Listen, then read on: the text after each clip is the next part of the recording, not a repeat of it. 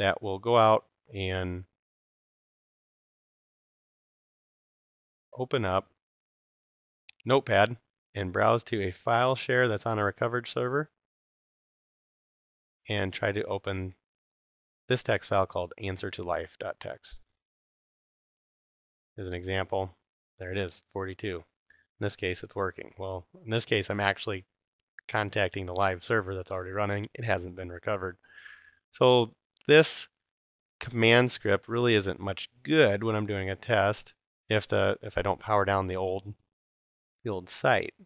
This actual script here would only be something useful in the case of a full failover when I've shut down the primary site, because this would actually run against the replicated critical server and go out to its file share to test that that file share was there. You can get as creative as you can get with your commands is really the limit to what you can do. You can have PowerShell scripts to change IP addresses or restart services. There's a lot of options, all of which we can't really cover in this lesson. But what I do want to do here is that I know that the command will work in a failover, but in a test scenario, how can I go on and test this? Now I could do some things with networking and whatnot so that the test network is accessible from the virtual center network. But for me, I'm pretty simple, and this is a simple test. So this is a perfect segue into helping me show you the next thing you can use to customize your recovery plan, which is called a message or a message step. So what I'm going to do here is click on the command line, or the command line that we just entered, right? So that I know that it's highlighted. So any step I add is going to be inserted after the command. Well, since that command won't necessarily run well in my test recovery plan, and actually I'll back up. Why isn't it going to run well in my test recovery plan? We talked earlier about doing that test plan and that it created a bubble network within the recovery site vSphere environment. That bubble network securely fences in the recovered virtual machines. And we can't run scripts against it from an outside source without some networking kung fu. So what I'm going to do is add a message step, which is the third from the left here, the one right next to the command.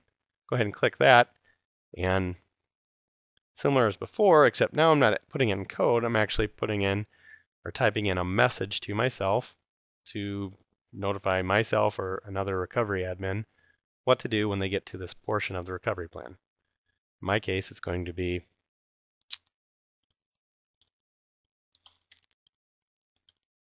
manually test that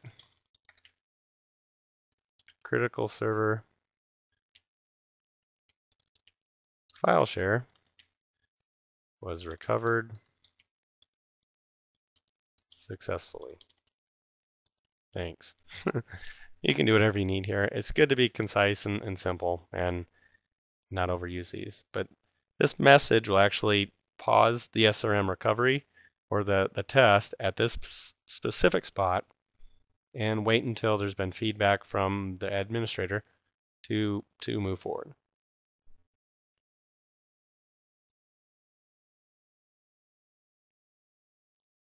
Okay, so that does it for the recovery steps demo that I wanted to show you so that you could see what the actual recovery steps look like and how we could add command steps in to add functionality from specific scripts, and how to add in custom messages to pause the flow of the recovery plan and notify the administrators of other activity to do.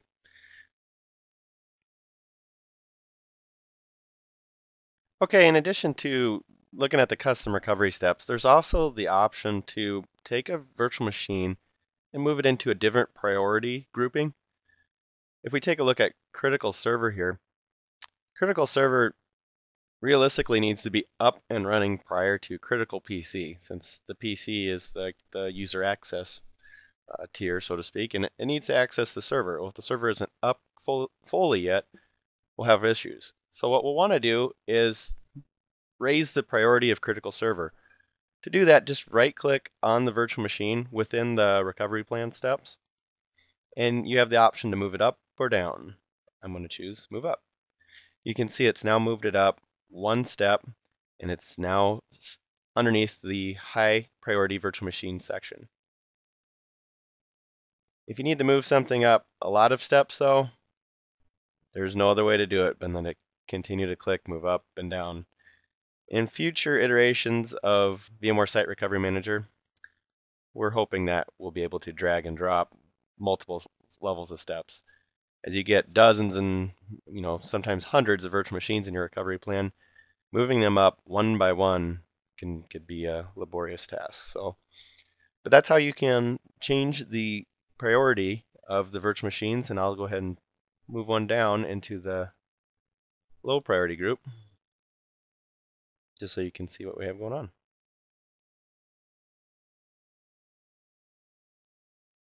Okay, now let's discuss options for customizing the recovery of virtual machines at your recovery site. The needs for VMs at the recovery site are different than those at the protected site. So you'll need to create a game plan for reconfiguring VMs so that they can successfully operate in the different environment. In environments with fewer resources at the DR site, it might be necessary to tweak the amount of virtual resources allocated to your VM. This could be things like removing memory from the VM or possibly removing the number of CPUs, maybe down from 8 to 4 or from 4 to 2. The reason you might consider doing this is that although your protected site has adequate resources to function at a high level of performance throughout the day, a disaster recovery site might not be financed appropriately to do that. So this is a good way to make the most of your resources and provide some level of recovery for your business. Maybe not 100% function, but it's better than nothing. A way to automate removing of those resources could possibly be an SRM command step that calls a PowerShell script that could then in turn connect to the virtual machine, power it down, and remove these resources. One of the more common customization steps is that of changing the network settings. And that is to make sure that the virtual machine has the correct network identity to function properly in the different environment at the recovery site. See, we can replicate data and boot the virtual machine, but if you can't access the VM and its data via the network, then you haven't provided much value that could be experienced with SRM. So we need to make sure the network piece is configured properly for the new data center. This usually comes down to the IP address, possibly the subnet mask, most definitely probably a different gateway, and the DNS servers may or may not be different. If you had DNS servers at the protected site that are no longer available because of the disaster, we might not want to then include them actually in the reconfiguration. Also, computer name and fully qualified domain name should probably not have to change since you're used to accessing them that way, and most apps are as well. So we shouldn't have to worry about that. But we will have to make sure that the DNS server gets updated with the new IP address that we configure. If your DNS server doesn't support dynamic updates, you'll want to make sure that we consider adding a manual step within the SRM recovery plan steps to possibly notify the administrator that DNS would be something they need to change.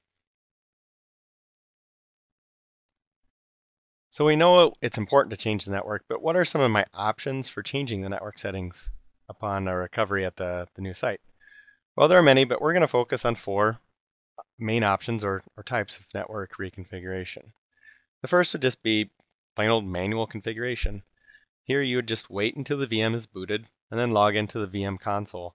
Change the IP through the standard tools that you would use with your operating system. This step could also be automated with your favorite flavor of script foo that you practice. But remember, the network visibility from the vCenter server into the VM might be an issue when you're trying to have your script talk to the VM over the network. So this would be something that you'd want to think about carefully prior to configuring. Second option could be DHCP and have that IP address dynamically assigned to the VMs. The replicated VMs could use this DHCP to get their address, but care should be taken in configuring this so that the correct IPs get assigned to the correct VMs. Or if nothing else, maybe you don't care about the VM, or excuse me, you don't care about the VM's IP, you do want to make sure that the correct DNS entries get updated with the new IP addresses now assigned out through DHCP. The third option is the one that most people would start with, especially in a small environment, because it's the easiest and possibly the most familiar. And that is using a VMware guest customization specification. It's the method that we'll use to demonstrate in this lesson. Folks familiar with deploying VMs from templates and then using guest customization to configure a computer name, the operating system ID, the IP for a Windows virtual machine would be familiar with this option. Guest customizations are done on an individual basis, and they leverage the sysprep configuration files. So you'll want to make sure that the sysprep files get copied in to the correct location on the vCenter server. I'll quickly show you those when we go to demonstrate that process. Otherwise, the vCenter server administration guide is a good place to learn about this, or you can look at refer back to some of the other TrainSignal Pro Series VMware videos that talk about some of the same options, and they would probably show you there too. So, like I mentioned, this is on a per VM basis. So you'll need a guest customization specification for each VM. You could see how that could get very big over time, and since SRM can go up to hundreds of VMs, having hundreds of individual guest customization files could be quite tedious to work through and to keep current. Because of this, VMware created a utility. Right now it's just a command line utility that can be used to run against your virtual machines to report back what their IP addresses are. And you can also use another utility to customize a group of virtual machines and their IP addresses. So if we're working on a very large SRM deployment, that utility would be something you very much want to look into. It's titled by its name, which is drip customizer.exe. Now this is a utility that you can find within the Site Recovery Manager's program files directory. You have the reporter exe, which can be used to report on it, and then the IP customizer, which is used to configure the IPs for the VMs. Well, that does it for this lesson. We'll now dive into the demonstration of custom recovery options for VMs. Okay, here we're going to demonstrate some options for preparing a VM customization specification and create the plan to map IPs from the protected site into the IPs needed for the recovery site. To get started, let's head back to the home screen. As you can see up top, I'm on the recovery VC, so we're doing this configuration from the recovery site. Once I'm at the home screen, I'll need to create a customization specification. We do that through the Customization Specifications Manager location. In here I don't have any currently. I could have copied from one and edited a little bit so that we didn't have to recreate the wheel, but we'll go ahead and do that now. Click New. It is a Windows OS. We could do Windows and Linux. We're just going to do Windows right now. And I'm going to call this one Critical Server, since it's the customization for Critical Server. I'm going to make a designation that this is for SRM. Actually, I'm going to do that right at the beginning so that they sort nicely.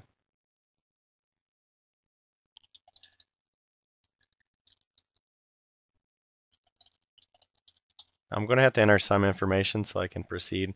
This isn't necessarily used in the SRM sense of the guest customization wizard, so we're just going to quickly enter in some options that make sense. I'm going to use the virtual machine name.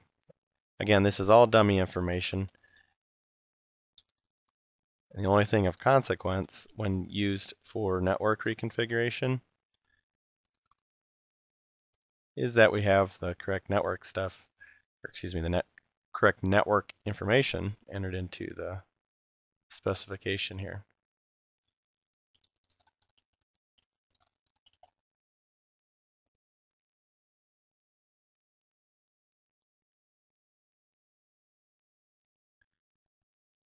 Go Central Time Zone. Great. Now we're at the network settings. This is really all that needs to be configured, and it's the most important. So since this is the critical server that we're mapping, I want to make sure that I give it a custom setting, since I'll be manually configuring the VM. And I click next earlier, and then I highlight this, and there's a little box here with two ellipsis dots. Go ahead and click on that, and that brings up a form that you can use to enter in the network settings that you need. I'm going to use a static IP address in the recovery site, although I could use DHCP.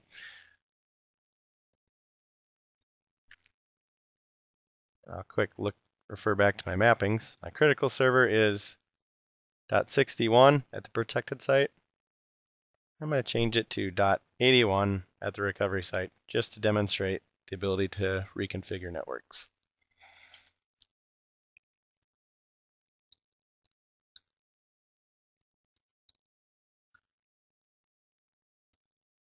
If you've been paying attention, you'll realize that this isn't on a different network at all. This is just a lab setup. So I don't need to change anything. And changing the IP actually is just for giggles here to demonstrate the capabilities of the guest customization.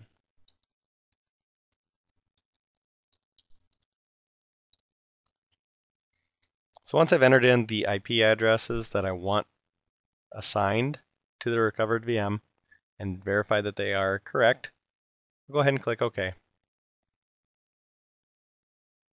Then click Next to work through the rest of the wizard and finish. I now have a guest customization specification that I can use later.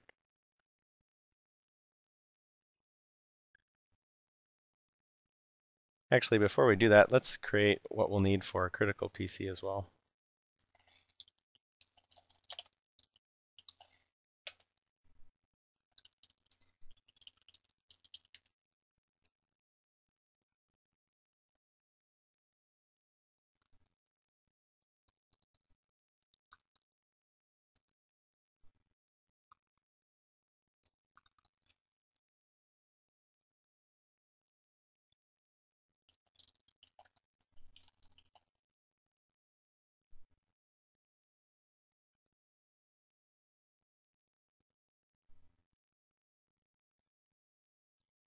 Okay, I enter all that dummy information so I can at least get to the network portion here.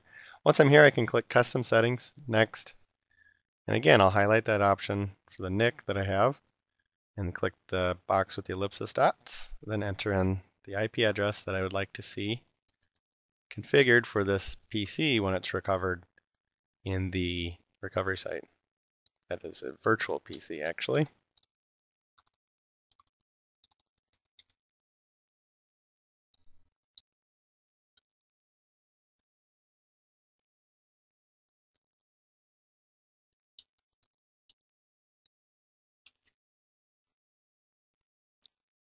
And I'll quick verify that I got the right mappings down there, 62 to 82. Looks like I got it in there correctly. So I'll go ahead and click OK. Next, next, and finish to get through those last few screens of dummy information. All right, so I got two guest customizations here. And to apply these to VMs, we'll go back into the SRM setup. To do that, we go to Home and Site Recovery. Again, you'll get tired of me saying this, but I always like to see where I'm at to make sure I'm configuring the correct site. Local site is recovery site. We are in the right spot. So to add that customization specification that we just created to a VM, we need to go into the recovery plan. And we're already at the virtual machines tab, but you might end up here at summary first, to which you want to go to virtual machines. You'll highlight the virtual machine that you want to customize on the recovery, then click Edit. And the very first screen is the option to choose a customization specification. To do so, we will click the Browse button and find the specification that we just created for critical server. Remember that this is a one-to-one mapping, and I don't want to use the PC specification against the critical server. That would give it the wrong IP. So I click OK. I could give it a description if I wanted to, but I won't. We'll go ahead and click Next now once we've chosen the specification. And you'll notice here that we got a couple steps that we've added. Pre-power on. I'm going to go ahead and remove those. But if you're curious, you could add in a message that says pre-power on. Notice we will be changing the IP address. Please be patient. Anything could be entered in there, actually. So we'll click Next. Post power on, same thing could be done here. Maybe we'll add a message that says, please check the IP address for correctness. Should be 192.168.2.81.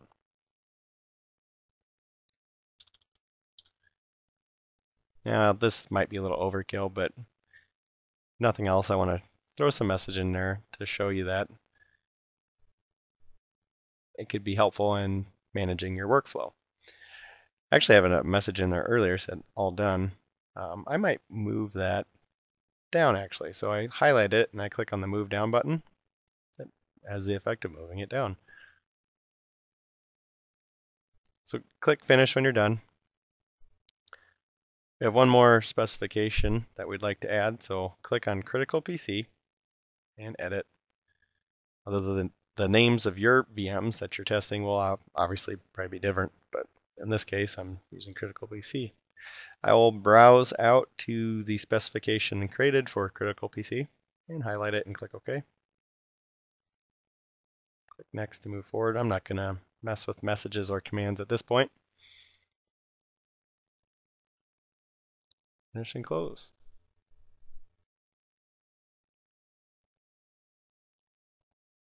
There we go.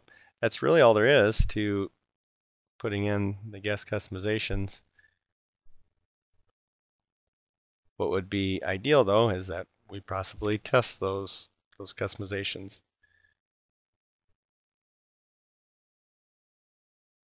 Okay, so we talked about some options for reconfiguring VMs to meet the needs of their new environment that they live in. But it's also a good idea to talk about some options to avoid having to reconfigure those same virtual machine networks. One of those that we did talk about earlier, which technically is a reconfiguration of the IP, but it doesn't have to change the VM's configuration, which is DHCP. So once you've configured a VM for DHCP, you don't have to configure it again. It's when it boots at the second site, it would then look for a DHCP server to get its IP configuration and all that. So using the choice to use DHCP would remove the complexity from the SRM configuration into the DHCP configuration, and administrators of that system would then have to make sure that virtual machines, when booting up in different sites, would get the correct configuration information. And as always, you're going to have to make sure that DNS gets updated correctly if you're going to use DHCP. But I mention it here because it is sort of a simplification of networking, and it does avoid you having to change the VM before booting. So yeah, as I mentioned earlier, bringing up VMs in one environment in another or bringing up the VMs from one environment to another completely different one is a complex undertaking. And it should be avoided to have to reconfigure those VMs if we can. One way to avoid that and to kind of punt the problem somewhere else is to stretch a common layer 2 network between sites. And a way to do that traditionally has been by stretching a VLAN from one site to another. This is a specialized switch configuration that can create a virtual LAN from one piece of switching hardware to another at a remote site. Now, although you can do that, you maybe shouldn't do that, and we'll talk about some of the pros and cons later. The other most recent addition to options for creating a layer 2 network between many different sites is that of Cisco OTV, or Cisco Overlay Transport Virtualization. This is a pretty exciting technology that has just come out, and to my knowledge is the only one on the market today providing that type of feature. But really what it is layer 2 networking delivered over layer 3. So you can actually take a virtual machine and it can have a layer 2 identity, and it can be routed on top of layer 3 networking, so TCP/IP. Therefore, you can keep your IP addressing the same at all the different sites and keep some of the features and functionality of having that flexibility, right? But you can have specialized high availability VMs that would be protected by SRM in a Cisco OTV virtual network, so that we don't have to go through the trouble of restoring their virtual machines networking settings for a different environment. The final option that could be used to avoid reconfiguring VMs is using NAT, or Network Address Translation. This would be done by some sort of load balancing server or firewall that can talk NAT, and that's put in front of all the virtual machines, which is pretty useful in that it reduces the need to reconfigure VMs, but it kind of increases complexity since all traffic has to go through that NAT layer in order to get to the VMs, which can reduce the performance of the solution. I see this being a great option though for internet workloads or workloads that are accessed from the internet. So web servers, maybe it's your company's mail server.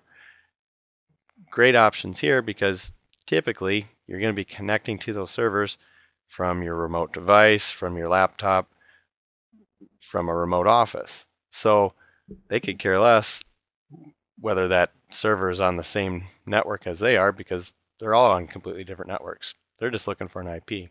So having a NATed address so that when that mail server switches over or gets recovered at the recovery site, they're none the wiser that there's a NAT device in front of them.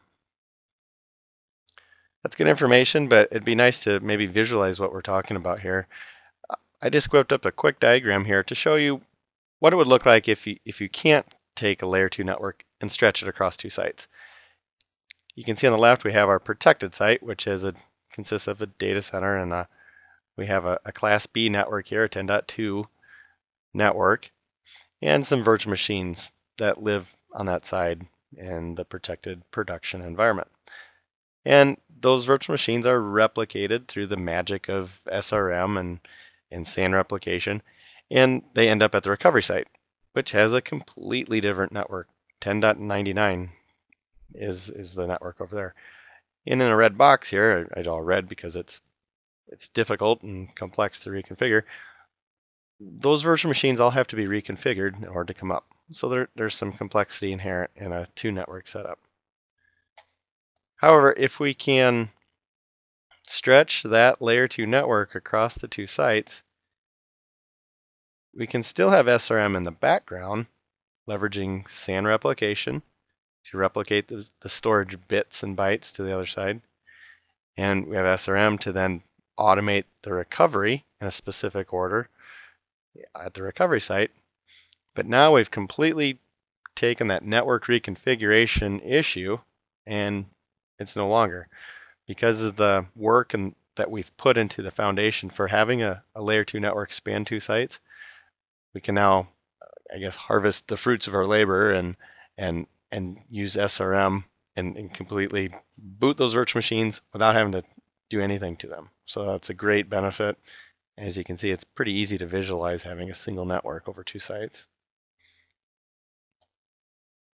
Although there are a few pros and cons with setting up a common layer 2 network across sites, and basically with a stretched VLAN approach, which you can do with most enterprise class switches today. Cisco's and HP's can all do this sort of thing. The pro is simple. It's just as you saw earlier, is you got a common layer 2 network. We don't have to go through network reconfiguration with SRM, so that's good. There are some cons with doing a layer 2 network with stretched VLANs. It's inflexible in that it can be a little bit hard to configure for multiple sites, and it's really not built for this type of purpose for SRM. But there's also no specialized intelligence to handle broadcast, multicast, or spanning tree traffic between sites. It truly is a stretched VLAN across networks, and without the intelligence of sites being further apart. So although it is helpful in creating a simple network configuration, it's also not necessarily something that you'd want to deploy in a widespread fashion because of the lack of intelligent features to provide, let's say, site-specific intelligence to networking. Cisco OTV, on the other hand, has the exact same pro. It's a common layer 2 network across sites.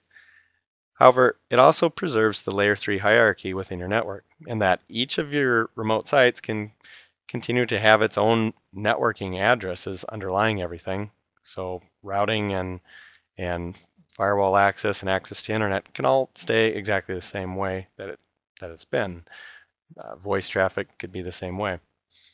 However, there's a smarter handling of the multicast and the broadcast and the spanning tree traffic that brings a site intelligence to the switches controlling Cisco OTV.